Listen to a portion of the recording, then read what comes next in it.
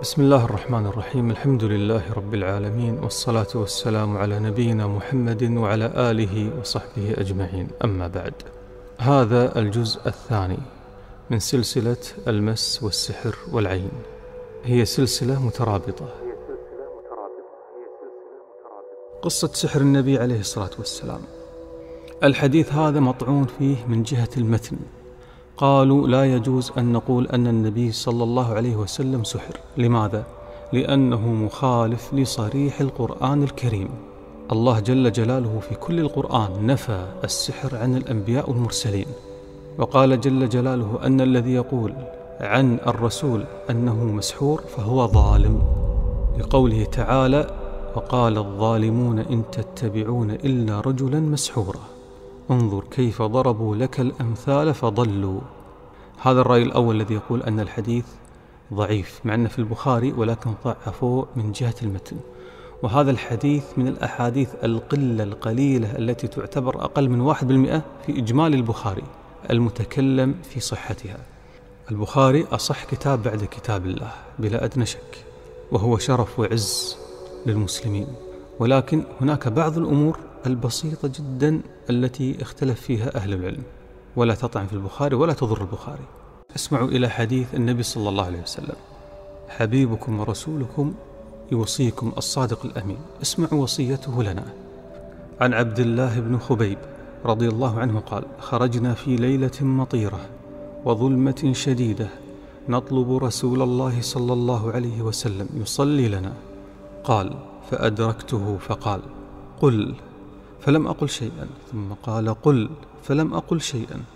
قال: قل، فقلت: ما أقول؟ قال: قل هو الله أحد والمعوذتين حين تمسي وحين تصبح 3 مرات تكفيك من كل شيء، تكفيك من كل شيء. وقال الحبيب صلى الله عليه وسلم: من قال بسم الله الذي لا يضر مع اسمه شيء في الأرض ولا في السماء وهو السميع العليم 3 مرات لم يضره شيء. يعني محمد صلى الله عليه وسلم يقول: تخيل أنت الآن الله أكرمك وشرفك بأن تجلس بين يدي النبي صلى الله عليه وسلم، وقال لك النبي محمد: من قال لا إله إلا الله وحده لا شريك له له الملك وله الحمد وهو على كل شيء قدير 100 مرة كانت له حرزا من الشيطان. هل تأخذ بهذه النصيحة وتؤمن بها، أم تكذب النبي وتذهب إلى الدجالين والرقاة والسحرة وتصدقهم؟ وصية محمد صلى الله عليه وسلم. هذا الحديث يا أخوة من أصح مراتب الحديث. هذا الحديث متفق عليه عند البخاري ومسلم. وهناك الكثير من الأحاديث التي من قالها كانت له حماية ودرعا من وساوس الشيطان ومن عقد الشيطان. نقول من وساوس الشيطان، ولا نقول من قوة الشيطان المادية. اتفقنا أن ليست له قوة مادية. أبين لكم أن الساحر ضعيف والشيطان ضعيف. أعطيكم الآن معلومة إن شاء الله أنها توضح الصورة أكثر وأكثر، حتى يعني يتبين لكم ضعف إبليس وضعف الشيطان وأتباعه. هل تعلم أن أغلب الناس يعقد على قافيتها وعلى قفاها ويحل عادي؟ أغلبنا مر بهذه التجربة، العقد والنفث. الشيطان من أدواته العقد والنفث. ما هو الدليل؟ أنا أعرض عليكم أحاديث متفق عليها وليست أحاديث مطعون بها. قال رسول الله صلى الله عليه وسلم: يعقد الشيطان على قافية رأس أحدكم إذا هو نام 3 عقد يضرب كل عقدة مكانها. عليك ليل طويل فارقد، فإن استيقظ فذكر الله انحلت عقده، فإن توضأ انحلت عقده، فإن صلى انحلت عقده كلها، فأصبح نشيطا طيب النفس، وإلا أصبح خبيث النفس كسلان. متفق عليه. فالشيطان يعقد والعقد تنحل عادي. لماذا إذا نحن مكبرين الموضوع؟ إذا الساحر عقد، لماذا لا تكتفي بهذه الأذكار؟ لماذا لا تكتفي بقدرة الله والتوكل على الله؟ لماذا تذهب إلى هؤلاء الضعفاء المخلوقات الضعيفة؟ أنا ودي أعرف من الذي كذب عليكم وقال أن أذكار الصباح والمساء لا تستطيع أن تبطل العين والمس والسحر. إذا قلت أذكار الصباح والمساء أبشرك أنها ستدمر وتفك وتحل كل عقد ووساوس الشيطان مباشرة.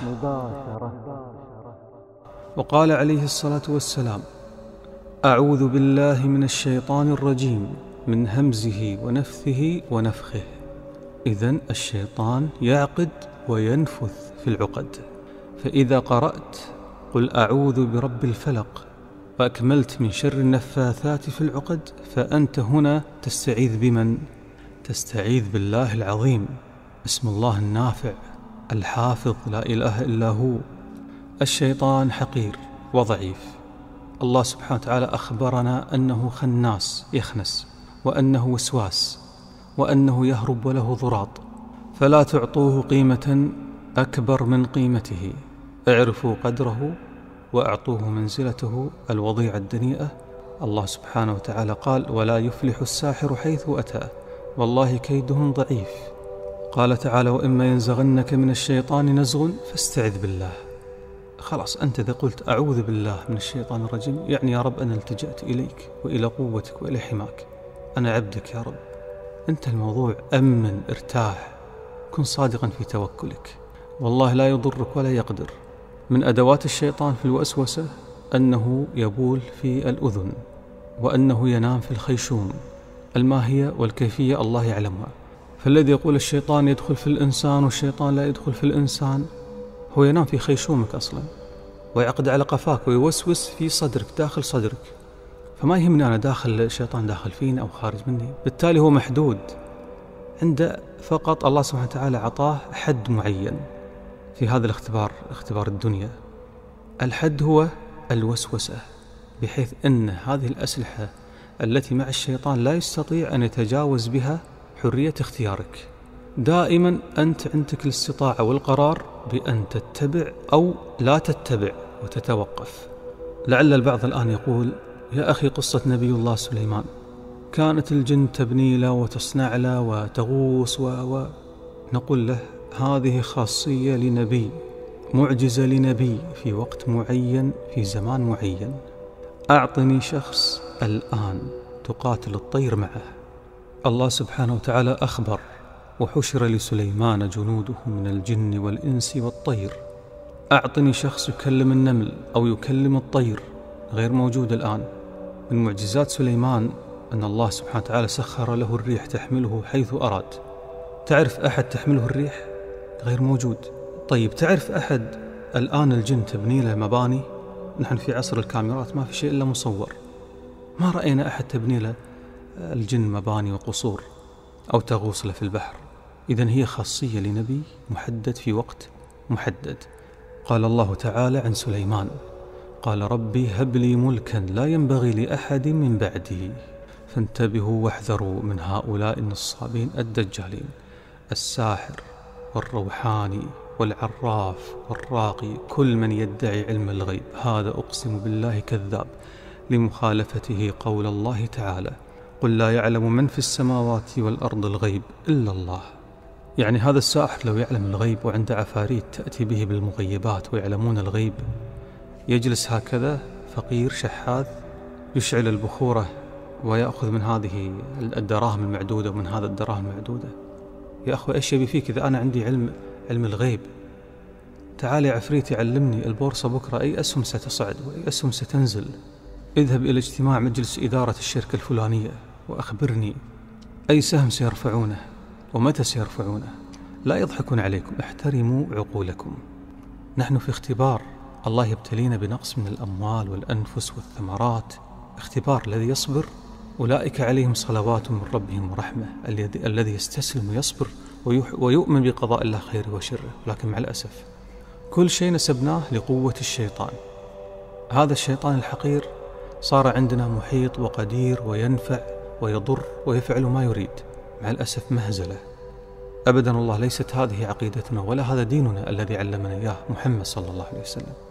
أهم أسباب انتشار هذا الفكر وهذه الأمراض في مجتمعاتنا المسلمة الاعتماد على الأحاديث الضعيفة والموضوعة والأحاديث الركيكة والتي تخالف الأحاديث المتفق عليها والآيات الواضحة الصريحة.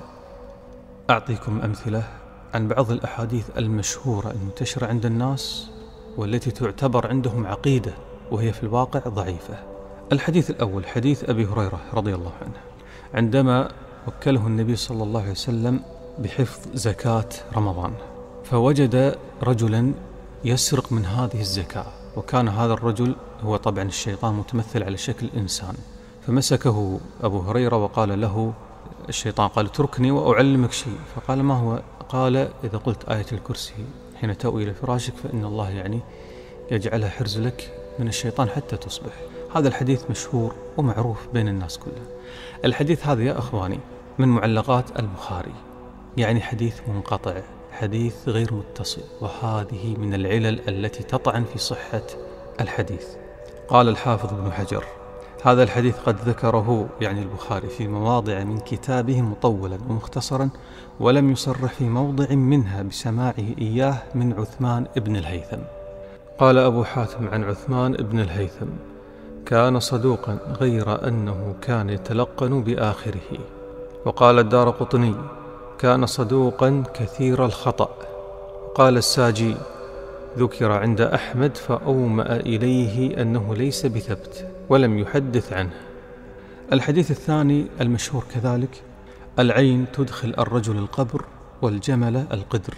هذا حديث حافظين الناس ومرعب عندهم، ويعني صاروا أعوذ بالله يهابون العين ويخافون من العين بشكل مبالغ فيه إلى درجة الجنون.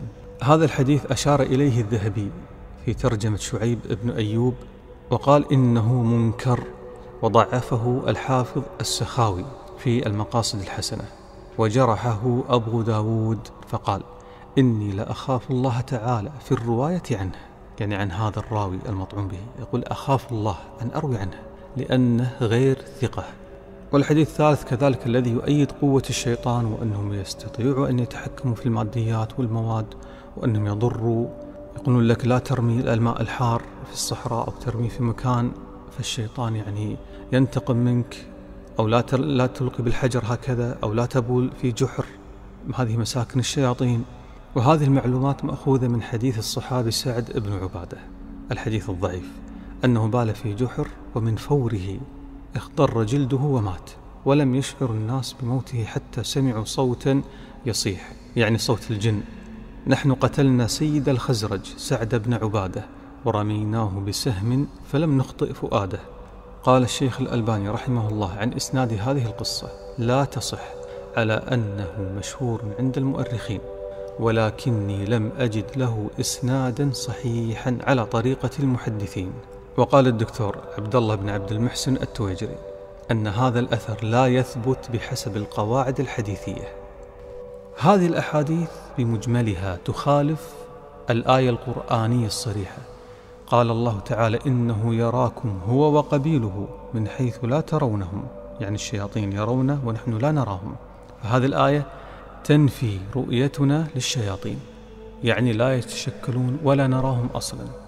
وحديث النبي صلى الله عليه وسلم في البخاري ومسلم الحديث المتفق عليه أن الشيطان لا يفتح بابا مغلقا، يعني لا يستطيع أن يفتح باب، متفق عليه. فلا يجوز أن نقدم الأحاديث الضعيفة والموضوع والمختلف فيها ونقدمها على حديث صريح أن الشيطان لا يستطيع أن يفتح باب، ولا يستطيع أن يرفع غطاء عن إناء الماء. لو وضعت فوق الماء منديل أو عود أو أي شيء، الشيطان لا يستطيع من ضعفه أن حتى يرفع هذا، لا يقدر. عندنا آية وعندنا حديث، وعندنا حديث آخر صحيح النبي صلى الله عليه وسلم قال الحمد لله الذي رد كيده إلى الوسوسة عن الشيطان يعني. وفي لفظ آخر الحمد لله الذي لم يقدر إلا على الوسوسة.